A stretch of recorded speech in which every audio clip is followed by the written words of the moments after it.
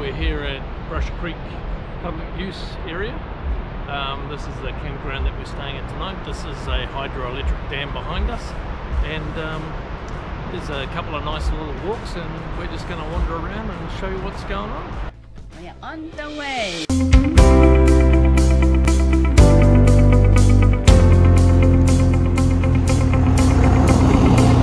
So here's a shot of the hydroelectric dam.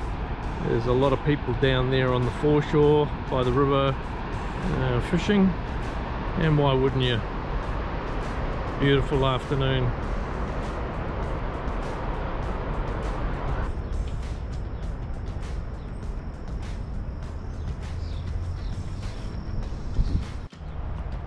Alright, so this is the campground. It's got two loops. Loop 1, which I think is from 1 to 14. Those sites are full hookups, and loops 15 through to, I don't know, is power and water only, and we're in site 15. There's group areas for barbecues, day use. On the other side is the dump site for, we'll be coming up here probably tomorrow. And in the middle of the two loops there's a children's playground. All the sites have got a wood barbecue, fire pit and picnic table. The campsite's got one shower block, one shower in each side. That is what it is. We'll be showering in our RV tonight, I think. A little baby rabbit on the side of the trail there.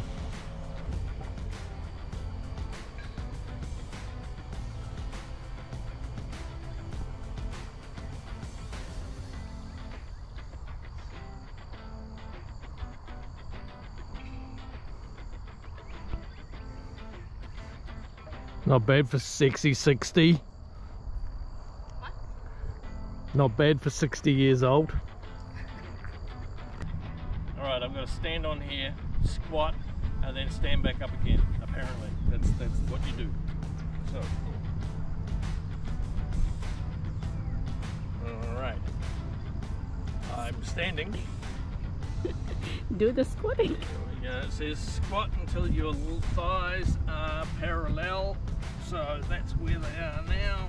It's a very wobbly, and up we go. Hey, there you go, 60 years old. No bad. The sun is in my eyes. Exercise those legs. I want you to be able to crack a walnut between your bum cheeks. Right. You're supposed to say I can do that already. If you can shelter me from the sun, that will be good.